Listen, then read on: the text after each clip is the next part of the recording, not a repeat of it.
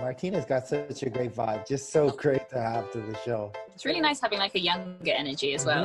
Also just makes me realize how old I am. Yeah. I'm like, oh my gosh, this is such a generation gap, but isn't it nice? Belly shirt.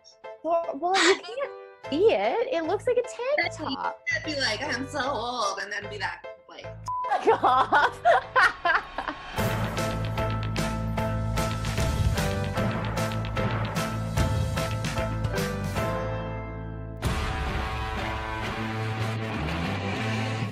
Okay, whoa, watch where you point that thing. Pretty crazy. That was fun. That was like also my first time coming back to Calgary. We did episode 4 because we shot out of order. So I got to see Jeremy exactly where he was, which was nice. Do you see that red button?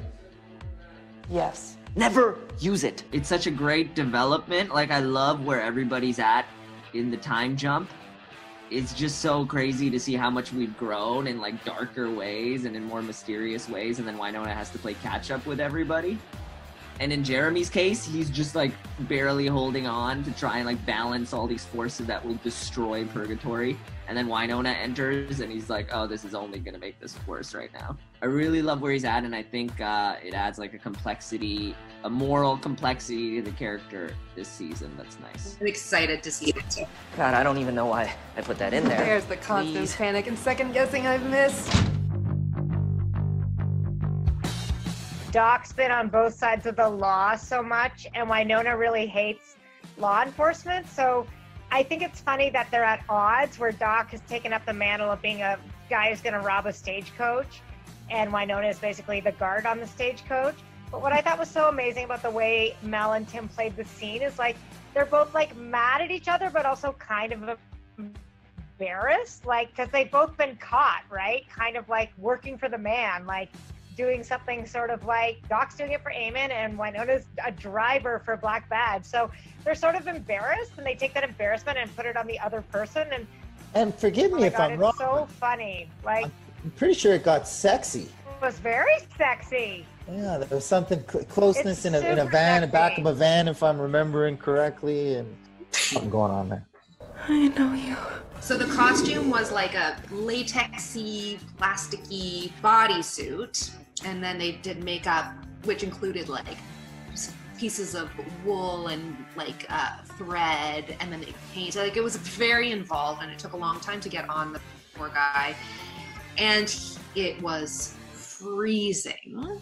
And he, God bless him, was trying to power through. And for Wynonna, he had to be like the scariest. For her, it was a psychological fear she had to the Reaper, because she could feel that there was like a distant, deep knowing between the two of them.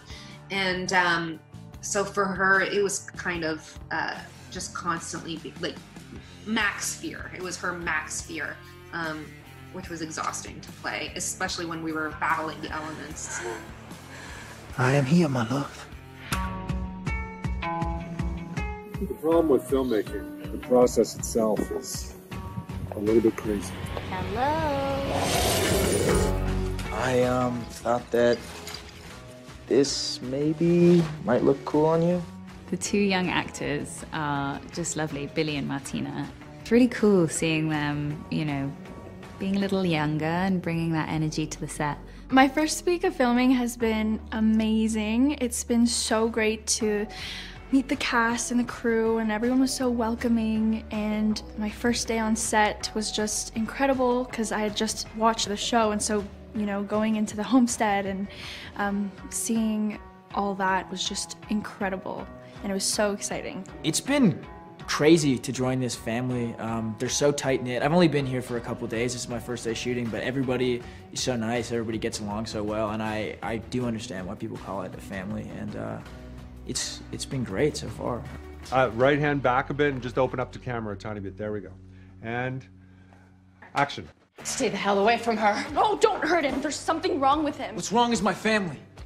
Poor guy, it's like his first day on set. We're like, okay, so we're just gonna like shove this like massive fake tooth in your mouth, like proper gross brother thing all the way back. He's like gagging.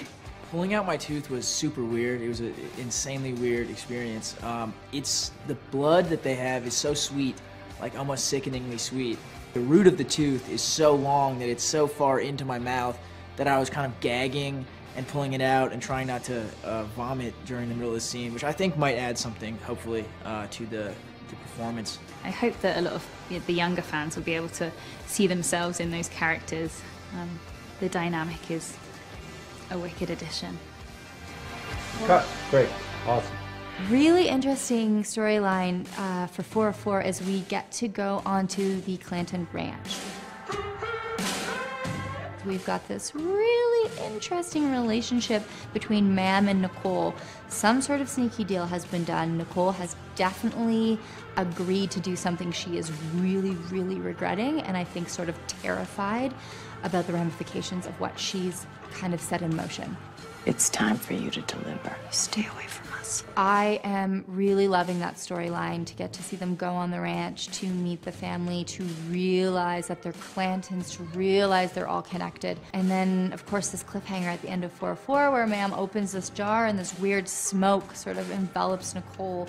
I'm super intrigued to see what that is, what she did, what's gonna happen to her, and basically what she's gotten herself into. So very intrigued, especially at the end of 404, to see where we're going from there.